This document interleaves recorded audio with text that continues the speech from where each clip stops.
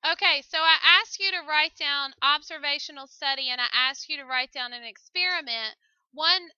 The three other words that I want you to add to this are in an experiment, we have a treatment group and we have a control group.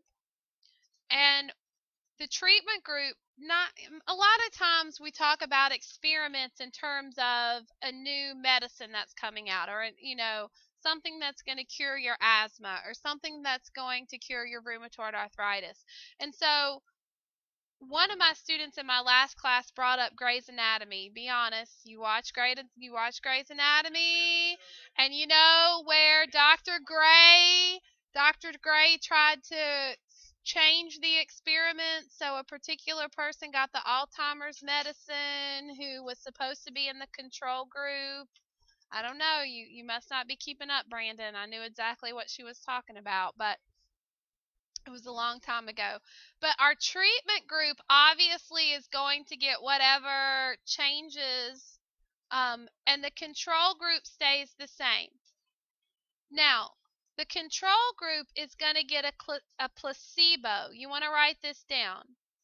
A placebo or false treatment. The placebo is going to take the place of whatever the treatment is. So if you're trying to determine whether an asthma medication is working or not, you're going to pick 100 people, and you can't say, well, you 50 take this medicine and you 50 don't take the medicine, because that's obviously the ones with the medicine are who are getting the treatment. You would have to have a medicine for all 100 of them. However, one of them is just going to be useless. It's not going to make a difference where you have your medicine that goes to the treated group.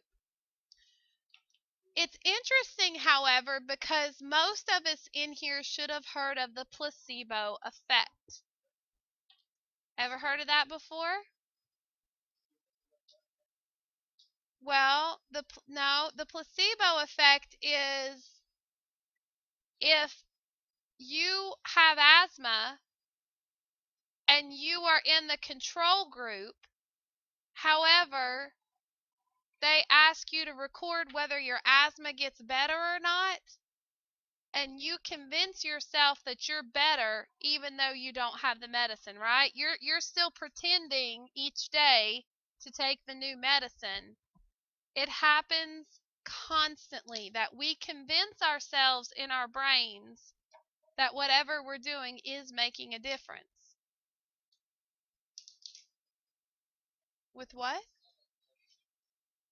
I'm not a psychology teacher, so I don't know exactly what the word is, but I am 100% sure that it is possible for the placebo effect to work.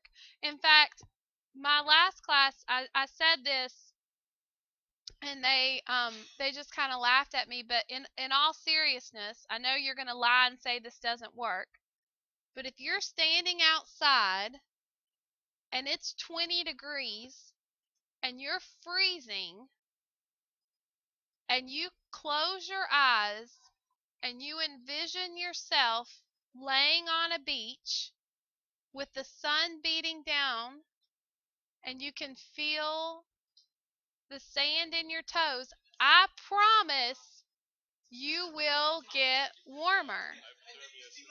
You will get warmer.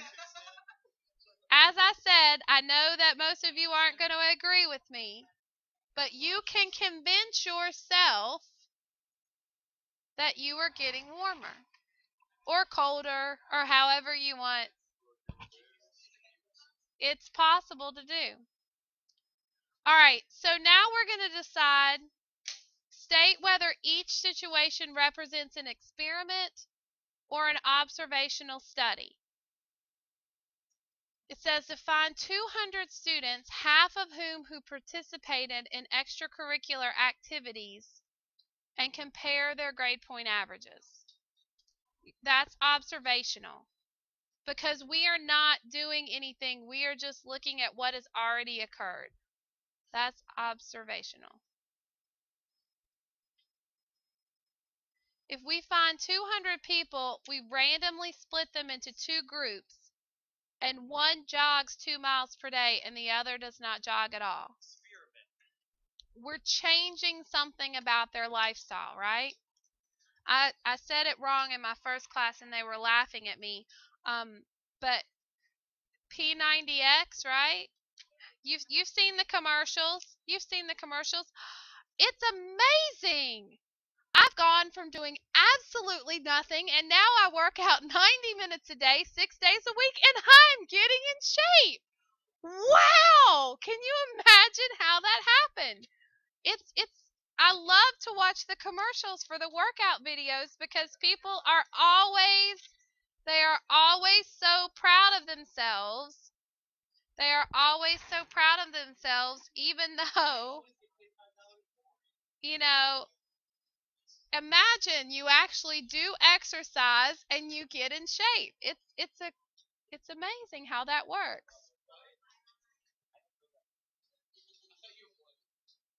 All right, what about find 80 college students, half of whom took a statistics course in high school, and compare their grades in a college statistics course? What do you think? Is that observational or experimental? That one's observational, yes, because did you tell them they had to take the statistics course in high school? No. You just looked at that to see whether it happened or not. You didn't make any changes. Could you set up an experiment for that? You could create an experiment to see whether it was going to make a difference or not. They want you to choose here whether or not you should use an observational study, an experiment, or a survey. If you want to test a treatment for a disease, that's going to be an experiment.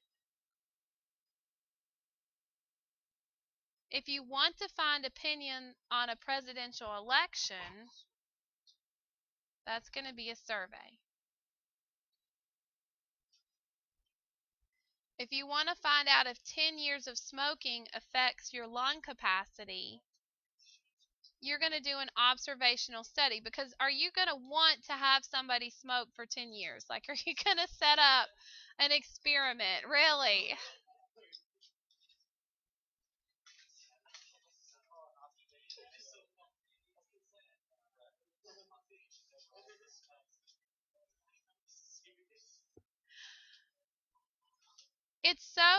It's really interesting.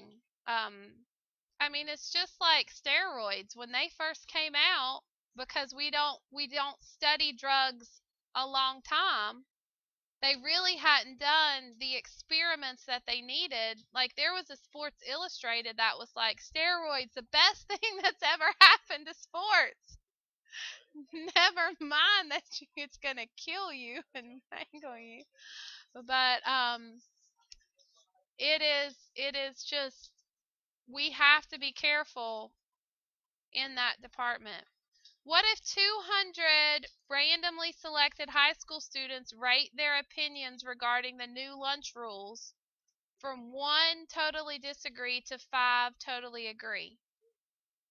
That's a survey.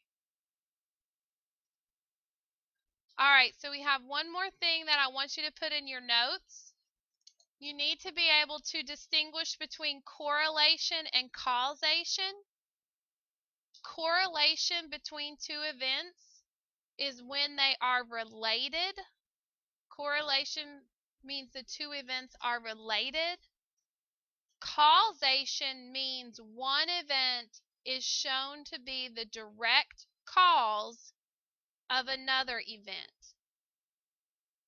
It is a lot harder to prove causation.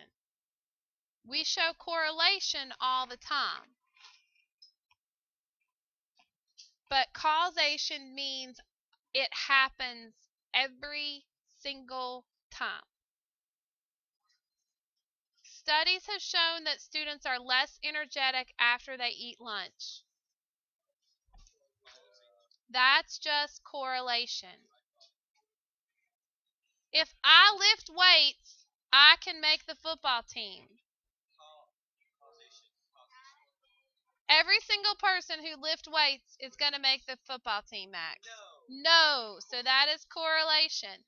When the sun is visible, we have daylight. That's causation every single time. And when I study, I will get an A. Because a lot of people can study, but does that mean they're going to get an A? And the most important one, if I'm in Miss Baker's class, do I have homework? Yes, that is causation. It is causation because it is always going to happen. Please make sure that you do both pages. You have some on exponential functions, and then you have a few from what we went over today. Have a great day.